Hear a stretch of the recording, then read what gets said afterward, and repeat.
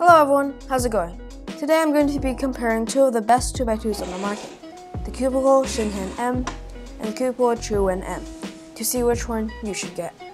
So let's get started off with the price. Both the Xinghen and the Chuwen come in at $31.99, so these cubes are definitely on the pricier side. So if money is a problem or you don't need an amazing 2x2 right now, these cubes might not be for you. And also, both cubes are 50 millimeters.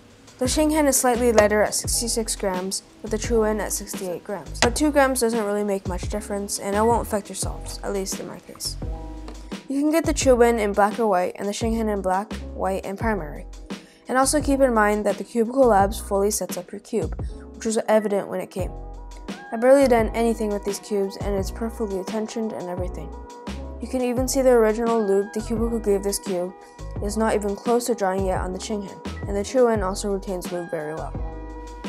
Quickly to corner cutting, the Chuwen has a bit better corner cutting than the Xinghen. You can do over 45 in reverse, over half the piece, but the Xinghen can't quite get 45 or over, but realistically, of course, you would never need that much corner cutting. Now, taking a close look at the pieces, they look very similar. The Chuwen seems to have a bigger base, and its internals are white, but that's about it. Now to the performance, the cubes have quite a few differences. The Chuwen has slight bumpiness between the turning of the magnets. When you're turning it, you can't feel the bumpiness necessarily, but there has a bit of a slow feel to it. And that is one of my biggest complaints about this cube. Another thing is that it doesn't feel solid enough. It's had its share of drops, but when turning, it just feels like there's too much space in the pieces or the core or something. I don't know, it's kind of hard to describe, but you can kind of hear it in its turning. Moving on to the Xinghen, right out of the box, it was a little slow, even though that was expected. It took a little longer for it to go away. I actually like the factory magnetized Cubicle Xinghen M better for the first few weeks, but since then it has sped up quite a lot. As for the smoothness of the turning, you can hardly feel anything until the magnets come. What you do feel, which is a slight scratchy feeling, is very satisfying and makes this cube a joy to solve.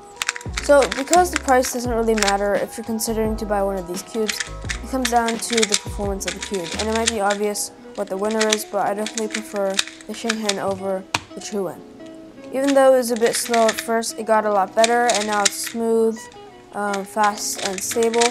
Two of the most important aspects of a cube, in my point of view. And I can firmly say that the Cubicle Xinghen 2x2 M is going to be my main. So that is going to wrap it up for this video. I hope you learned something and this video helped if you're deciding between these two cubes. And we recently hit 1,000 views on this channel. And even though it doesn't seem like much, it has surpassed anything I thought would happen. So I want to thank everyone who liked, subscribed, commented, and even just watched my videos. Thank you so much. And I'll see you next week. Bye.